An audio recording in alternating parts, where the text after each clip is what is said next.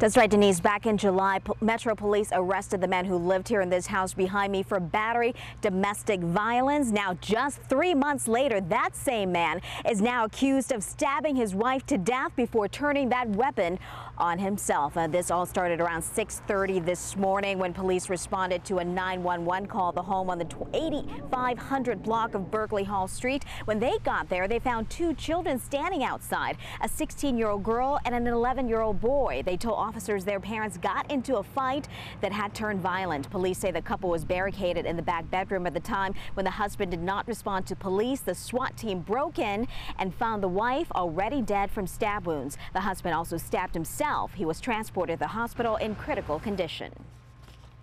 Domestic violence in and of itself, it becomes an emotional crime. And as a result of that, when two people are together and there's feelings that are involved and emotions and sometimes children, unfortunately the worst of the worst happens, and we're seeing that as evident today. Well, so far, police have not confirmed the identity of the couple, but 8 News Now found that the house was listed to James and Jody Joyce. I approached a family friend who had stopped by the home earlier this morning, and he told me that the two were the couple involved. I also asked him about what may have led to this incident. He said the two were already divorced and that one should have left the house to avoid this from happening. Again, this information not yet confirmed by Metro. Crime scene investigators were just here a few minutes ago. They just took down the crime scene tape, but police are continuing to investigate what led to this case. Back to you.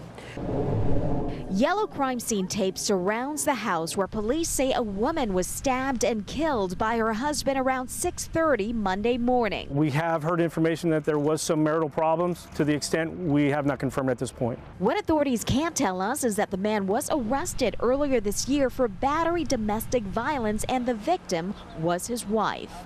The couple has 2 children. They were outside the home when police got there and said their parents had a fight that turned violent. What we do believe at this point is that the children were able to get themselves out of the residence when the argument and ultimately the attack was taking place. In the majority of our cases that come through, there are children involved. Lisa Lynn Chapman is with Save Nest, a local nonprofit that provides shelter and counseling for domestic violence victims. We get 36,000 phone calls plus annually to our domestic violence hotline. The organization houses hundreds of women and often their young children seeking shelter and also counseling to deal with the trauma of violence within the home. They can have aggression issues or they can become very withdrawn.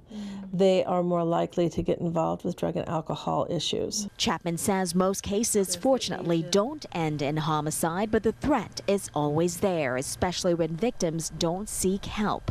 Metro investigators say family, friends, and even neighbors can all do their part to help end this cycle of violence. Anybody that sees anything, even if you don't think it's important, sometimes just reaching out may get that person the help that they need.